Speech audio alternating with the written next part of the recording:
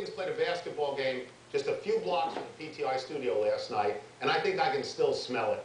The Billikens scored a record-low 20 points in a loss to George Washington, the fewest since the introduction of the shot clock.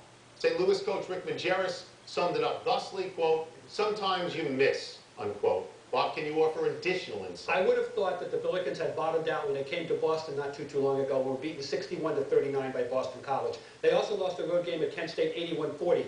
But who would have ever dreamed that they would score 20 points? So here's the situation. It's his first year at St. Louis. He's taking over somebody else's team, and he told me the day before the game in Boston that the two best players particularly don't like the way he coaches, and he understands that change is hard, and that he knows it's going to be a difficult year for his team. But I would think that Rick Majerus is mortified to be attached to this ignominious record. They 20 points in a game. 28 shots and made 7. If you're the coach, you call a timeout, and you insist. You run a weave for 25 seconds. You get close enough to the basket to make a basket where you get fouled. Look, I got a horse in this race. I pay a tuition at George Washington. And George Washington lost to the Binghamton Bearcats, which is an unspeakably bad loss for George Washington. This is not a game where North Carolina is playing Missouri at Rolla. These are both teams in the A-10. This is unbelievable. They have a win over Southern Illinois, who, though they're not the level they were last year, is a respectable team. They came to this game with 3 straight W's, including over Southern Illinois, Loyola,